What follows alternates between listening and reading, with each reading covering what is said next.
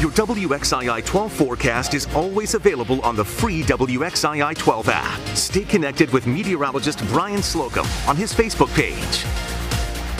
5:15 this morning, 34 degrees currently in Greensboro, 33 in Burlington, and 26 degrees in Reedsville this morning. Doesn't feel like spring on this first day of spring. Closer to 30, Yadkinville, Elkin, and Jefferson this morning. 24 in Boone. Still holding on a little winter there.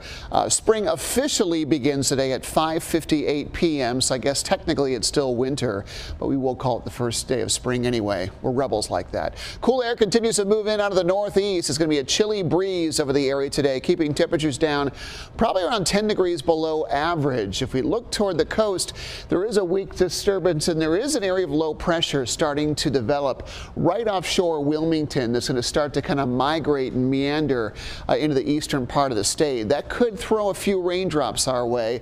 Triad eastern sections especially will have the best chance for rain today and tonight.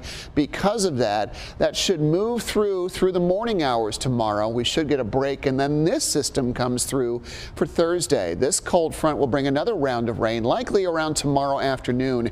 We should be done with it through the weekend, probably Tuesday of next week before we see our next wet weather chance.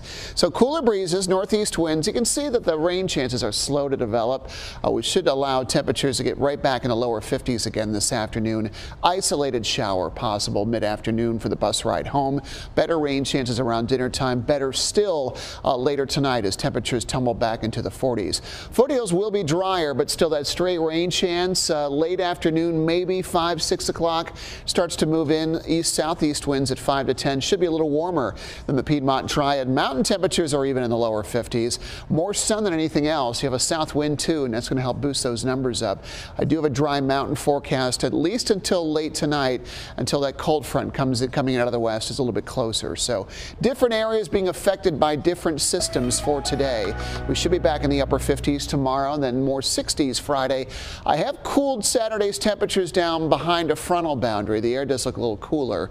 For Sunday, we're back in the lower 60s and nearing 70 on Monday. For rain chances cool us down again.